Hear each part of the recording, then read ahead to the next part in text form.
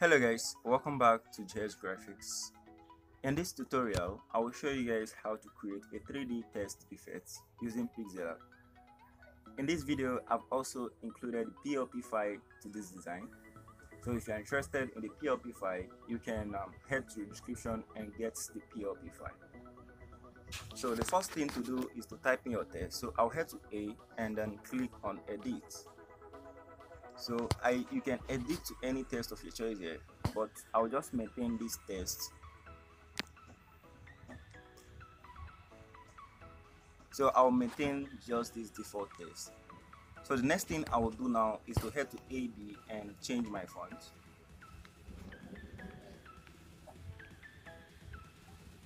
After this, I will increase this using the size tool.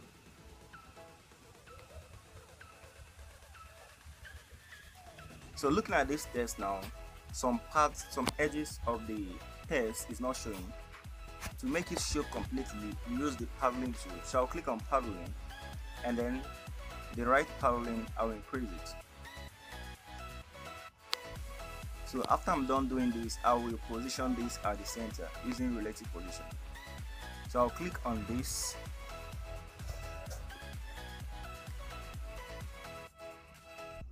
So I'm clicking on this and then this. So you click on both to get both at the center, to get both the horizontal and the vertical centers to be equal. So after clicking on both, you can lock this if you want, and then change the color of this to this color or any other color of your choice. And then after doing this, you copy this and then keep it. So I will hide this for now, and then I'll head to this. So here I will emboss this now. So I'll click on emboss. So I will enable this, and then I'll reduce the bevel level to 1 and increase the hardness, the ambient length, and the intensity. So I'll rotate this light angle now to 282 or 285.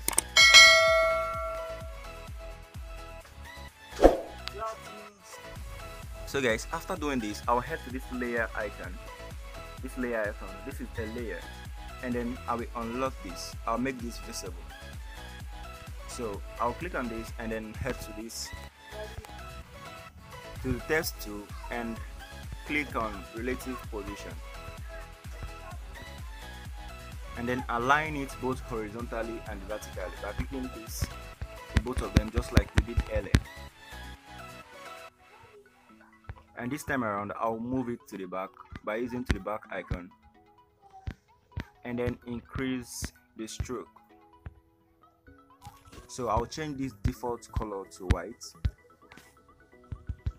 and then increase it to 12.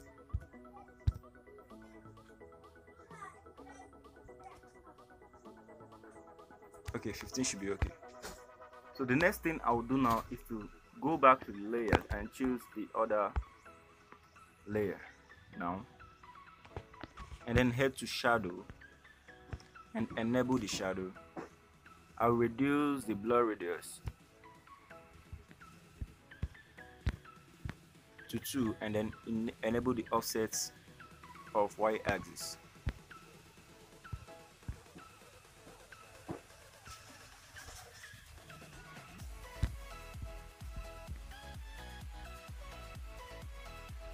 So once this is done now, the next thing to do is to head to this other layer, that's the layer at the back, and copy this, and then use the relative position to position this at the center, and then click to the back icon to move it to the back. So this time around, you head to stroke and disable the stroke, and then head to the position, relative position, and position this at the center again. Make sure it's at the center. So the next thing I will do now, so I'll head to 3D and enable the 3D. So I will enable this now and click on oblique and reduce the depth level to 7, and then I'll rotate this to an angle of 280 something degrees. So 285 degrees. After this now, I'll go back to this depth color and choose gradient, and then without clicking any color here, I'll just click the plus icon,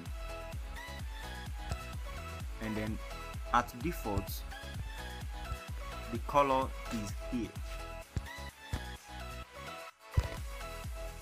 So I will just click on this now, this icon. So I'll click on this and then click on this icon to type in a color. So I'll click on this and erase this to this color code, and then I'll go back and click on this, and this automatically changes the color to the color code, which is orange. After this now, I'll head back to this. So sorry, I will click on this now. I'll click on this now and then click on this. So that's what I'll do now. This first and then this. So I'll click here and then here to change my color. So I will change this to yellow. So now I will change my pattern by clicking any of this. So I'll just choose any of these to get a pattern. Alright, so I'll click this now. I think I'll go with this pattern. So let's see our depths. So the next I'll do is to click on that same layer and head back to that 3D and increase this to 7 and reduce the dark level to 6, and then the light angle.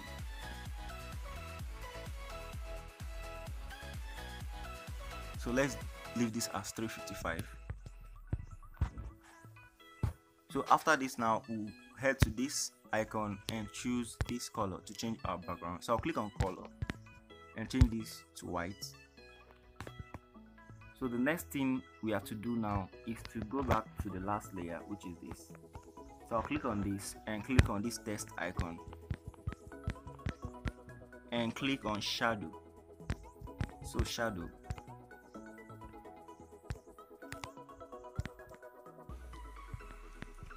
and then I'll bring this down a bit and reduce the opacity. So now I'll click on the first text now, which is this. So I'll click, I'll click on this now. So I'll head to 3D and enable this, and then the depth, I'll choose oblique now and reduce the depth to 1 and rotate the oblique angle to the same angle, 285.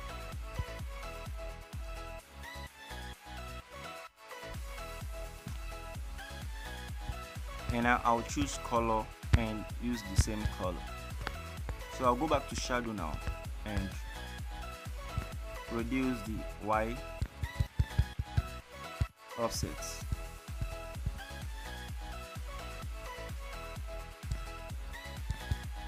So I'll leave it at 2. And from here, you can save this by clicking on this and saving as image. So guys, subscribe and turn on the notification icon for more videos. Thanks for watching and see you guys next time.